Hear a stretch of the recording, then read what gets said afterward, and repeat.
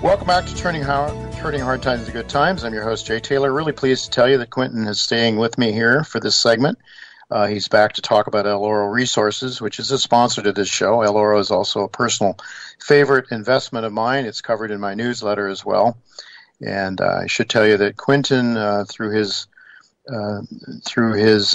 affiliation with Crescat Capital, is a technical advisor to Eloro Resources. And Eloro's Iska Iska polymetallic deposit has massive scale. It appears to have the kind of grades, silver, lead, zinc, tin, copper, collectively the kind of values that might make for a very large scale bulk mineable deposit it might have world-class potential. That's my view anyway. Eloro trades in Toronto under the symbol ELRRF in the States. You can buy it that way, as I have. 62.1 million shares. I saw earlier today in Canadian money $3.59, giving it a market cap around $223 million in Canadian money. So thanks for sticking around with me, being with us for this segment, Quinton. And for the sake of investors who may not be aware of Eloro's Iska Iska project, perhaps you can give them an overview of the project and why you are quite optimistic, at least you were the last I spoke to you, about this story. Just give us a sort of an overview of the story. Look, Iska Iska is a polymetallic system. Means it has a lot of different metals. It's got precious metals, silver in particular, but it's also got a lot of other metals, base metals included. So we got zinc and lead, a bit of copper, but we have tin. We have a lot of tin. There's also curious things like indium and cadmium and bismuth and so forth. So that it's a kind of a unique system in the junior space. There's not too many companies exploring in this region. But in terms of Bolivia, it's part of a polymetallic belt. There's actually a very famous belt in south central Bolivia, which includes the Potosi camp, which is the single largest silver deposit on Earth. It's the granddaddy of all silver discoveries. It was made in, I think, around 1544, thereabouts. And it produced about 1.6 billion ounces of silver. So these are absolutely massive systems. When you find one of these and it's good, they are hands down world-class deposits. They deliver huge metal endowments in silver, tin, and lead, zinc, and other metals. So that's number one reason why we're excited here. Yeah, and indium and some of those things too. I guess they could be icing on the cake, possibly, but that's not even for discussion now, I suppose. Well, the company put out November 17th another among many other previous very long intersections, mineralized intersections. This was 103 meters, grading 521 grams per ton silver equivalent. Maybe you could talk about that in the context of all the other drill holes that have been put into this. These are brecciated pipes that are mineralized, and there's a whole series of these things along this massive caldera, and each of them, some of these pipes are extremely large. But talk to us, what do you know so far based on, maybe you give us an idea of the geometry and the magnitude of these pipes and the mineralization in them? Yeah, certainly. Look, basically this volcanic center, if you think about it as an extinct volcano that erupted many, many times, in other words, there's different pulses of, explosion breccias and stuff that come up through the pile of volcanic rocks here. The entire thing's about 2 kilometers around, and there's many different pipes within that, like sub-pipes within that. So it's like a bunch of mushrooms, if you will, that have come up around. And what's really interesting is when the company started to explore this, they focused in the northern area where there was a bit of artisanal silver, lead, zinc prospecting and mining. And they had great results. Back in January, 250 odd meters of, I think, 130 gram silver equivalent. Just an outstanding result. That got everybody very excited. But if you look at the evolution as they move southward and the evolution of how this thing's unfolded, as they go south from that Santa Barbara area, they start to see more silver and tin, and then they see now copper and gold coming into the system down at Porco, which is in the southern part of the system.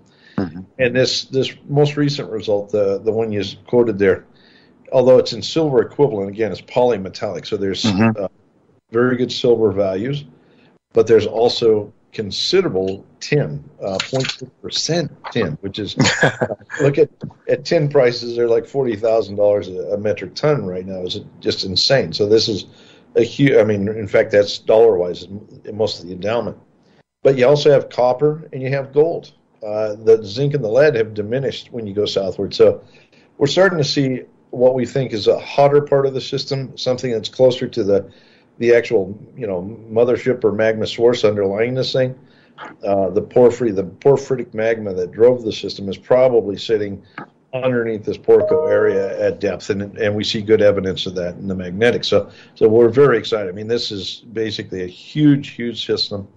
Again, world class without question, hands down. This world class system that's going to have just this whole smorgasbord of metals that range from silver, zinc, lead to silver, tin to silver, tin, copper, gold. It's just about anything you can dream of. So the tin, though, is more to the south? Yeah, the tin grades are increasing to the south, and also the copper and the gold grades are increasing dramatically as we go south. That usually is a sign you're getting closer to the actual magmatic source for the metal. Mm-hmm. Well, I believe that most of the work so far has been done up and more to the north in the Santa Barbara pipe. And I think that's where there's going to be a maiden resource coming out from there, I believe, right? Santa Barbara. It's the Santa Barbara pipe, and I think they found it actually extends maybe more to the north than initially envisioned. But is the maiden resource? It's supposed to come out pretty soon. I'm not sure exactly when.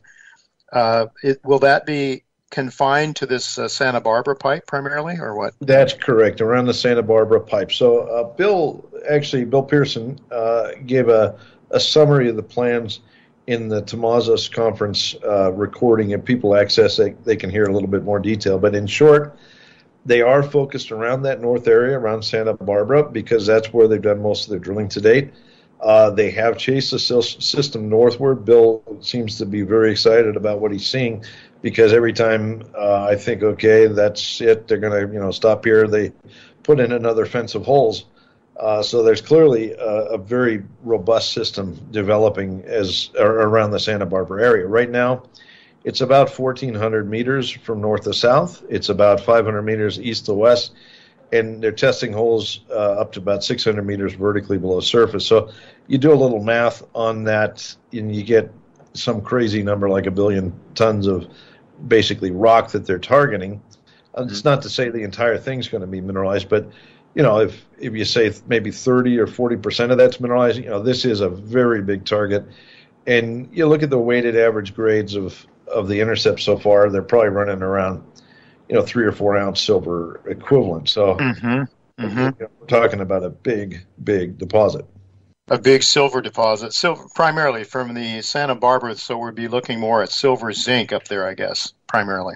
Yes, silver, zinc, and lead, a little bit of tin, but that's your primary metals. And that makes it very much like the San Cristobal deposit, which is a bit to the west of here.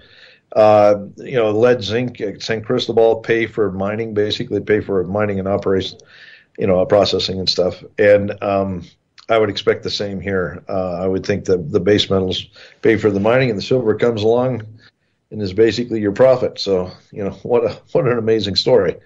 So we could be looking at a pretty significant silver deposit in the making right now. And do you know when they're planning to come out with their initial maiden resource?